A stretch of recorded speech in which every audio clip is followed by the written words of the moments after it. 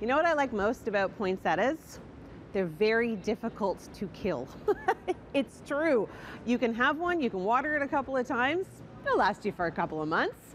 I'm here at Terra Greenhouses, and Chris is joining me, talking about some really unique stocking stuffers, gift ideas for pretty much anyone in your family, but most importantly, the plant lovers in your life. Let's start with the non-plant things. Let's talk about this man soap.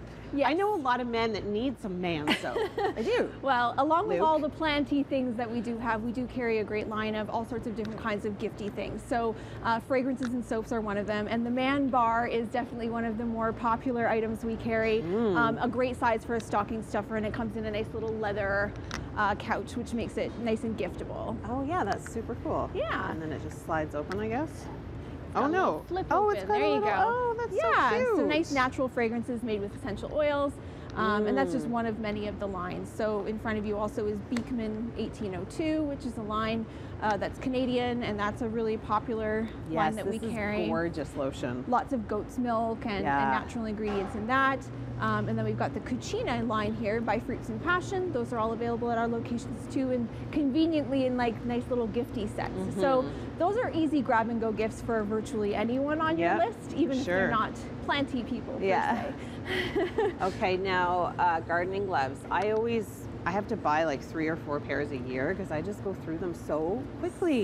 Same girl. I've always got so many garden gloves on the go. So whether you're grabbing a singular item for something like a stocking stuffer for someone that you know is into gardening, or building little collections of items for someone who is into gardening, we've got stuff for both outdoor and indoor, and things that you maybe wouldn't have thought of. I've got a water meter here, a moisture tester. Great idea. Okay, is it an exciting gift? Probably not, unless you're actually a plant person. But for a plant person, well, for anyone that has a plant, this is the you don't have to be a plant person to have plants in your house. Well, that's it. We've got a whole generation of people who have not grown plants before, and something like a moisture tester or a water meter is like a best friend tool if you're just getting into plant keeping. It's one of the easiest tools to use. I've drowned so many plants. It's an easy thing to do. Yeah, Why so are that's you a yellow? really handy thing to have for somebody as well. We've got specialty watering cans, so both with functional or with maybe more beautiful and fashionable options like that for planty people.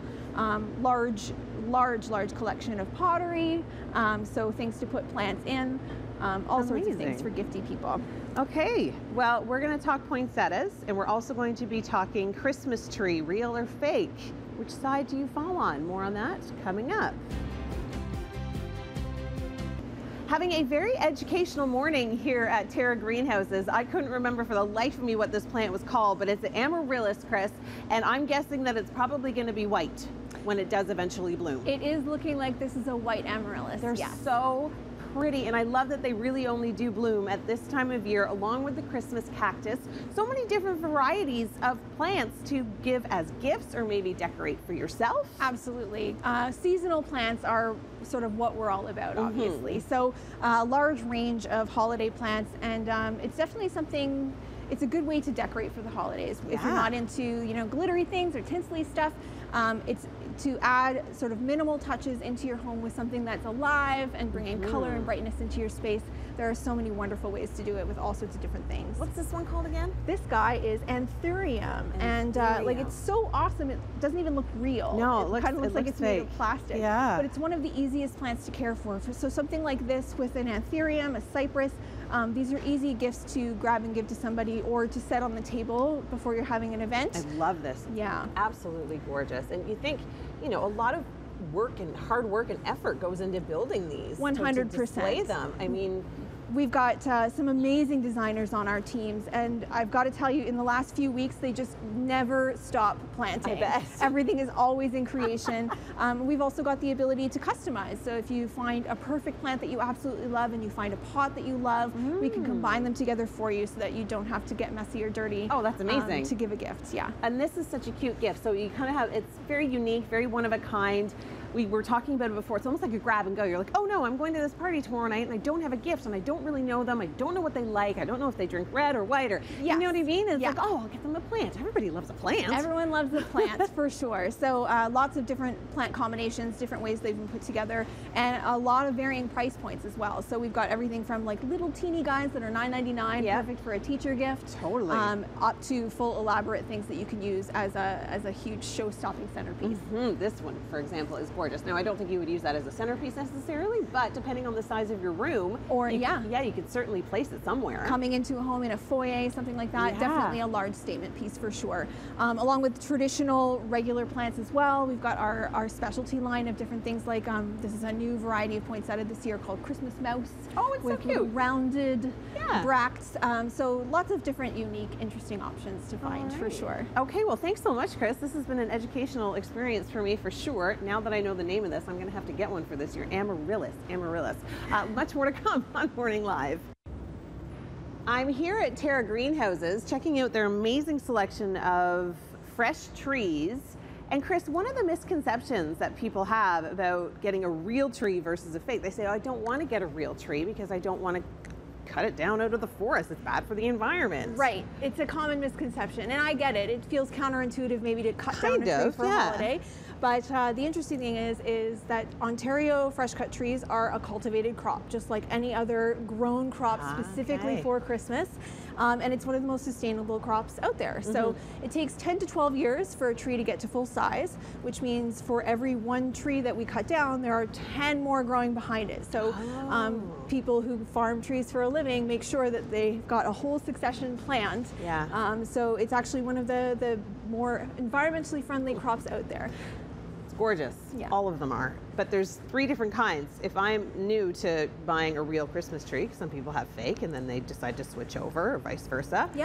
Which is the best one for ornaments? Because I am a big ornament girl. I have so many. Yeah, there's definitely different pros and cons to each kind of fresh cut tree. We were looking at balsam right here, balsam fir, long time #1 fresh cut type of tree, mostly because it's the most fragrant. It is so fragrant in the house. It's got that lovely fir, almost a bit of a citrusy smell, and just fills the entire air with fragrance. So it's got nice soft needles, good relatively strong branching for hanging ornaments. And it's usually proportioned, right? Yeah, definitely. There's different heights and sizes and types that you can get, but balsam is definitely good for someone who collects lots of ornaments. Okay, that's my kind of tree. Now this tree, I feel like, ow! Yes, yes. Unlike balsam, the ornaments wouldn't hang very well. No, well, sometimes yes and sometimes no, but this is, Scotch pine. It is sort of an OG tree. So if you want that like rustic, old school kind of retro look, if you're going for like a mid-century modern styling in your home, which is very popular right now, super trendy. This might be the way you go. It's got the long needles. It is sharp, which makes it a little bit trickier to decorate. And like with kids, I'm just thinking, ooh. And like you mentioned, it's very dense. So if you've got a huge ornament collection, it can be hard to display a ton of ornaments on Scotch pine. But on the other side, if you're relatively minimalist or you want sort of an earthy look and you just want to throw up a few lights and a handful of decorations, it looks amazing without or like much. Popcorn or orange slices or something All like that. All of those things, for sure. Now this one looks pretty common. This is like, this is one that everyone has. Fraser fir. And you'll notice in contrast with the other ones as well, it's got kind of a bluish tone to it. It's because the undersides have a silver striping.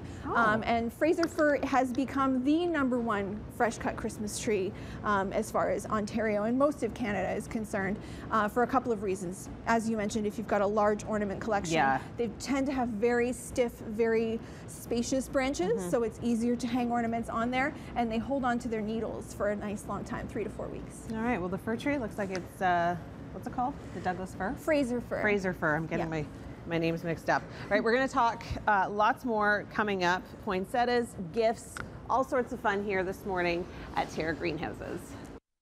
Now, if you live in a really small space, right? A lot of people live in condos, they live in apartments, there's a lot of retirement homes that you can't necessarily fit a full-size Christmas tree in. So you have so many great options here of what you can do instead, and I didn't even think of half of them. For sure. For a lot of people, a full-size Christmas tree might not be a practical option. Sometimes it's space, sometimes it's cats or something along those lines where you might need something smaller or more contained. And there are lots of ways to have a Christmas tree and not missing out on that fun without having a huge Christmas tree, for sure. I feel like so many people have these plants in their apartments or homes or anything anyways. Yeah, sometimes, yeah. The one that is right in front of us, and there's a larger version here, is called Norfolk Island Pine. So that's one of the most popular Christmas tree alternatives on the market. It is actually a tropical plant. So something we get asked often is, can I buy this and put it on my porch? No, please don't do that. It is a tropical plant. Even inside, it needs to be warm. But the good thing is, it can last for months and months and months on end, even years if well cared for. So it is basically a tropical house plant that you can use and even decorate seasonally for the holidays. Yeah, that's so cute. And these little tiny ones, what are these ones all about? These are called cypress. Same kind of idea. It is sort of a tropical semi-evergreen. They come in this bright lime color as well as a dark green color. Yeah, this one doesn't even look alive. Isn't it crazy? So it's That's flocked, so which is very trendy this year, but it is alive, and you can again decorate them. We've got some available with Super little lights, little baubles on them, so they're perfect for tabletop as well. Yeah, do you sell them with the decorations already attached? We do. We have them both with decorations and lights attached or on their own. So beside you is a dwarf Alberta spruce. So this is part of our potted porch tree program. So we've got these ones you can put outside. Okay.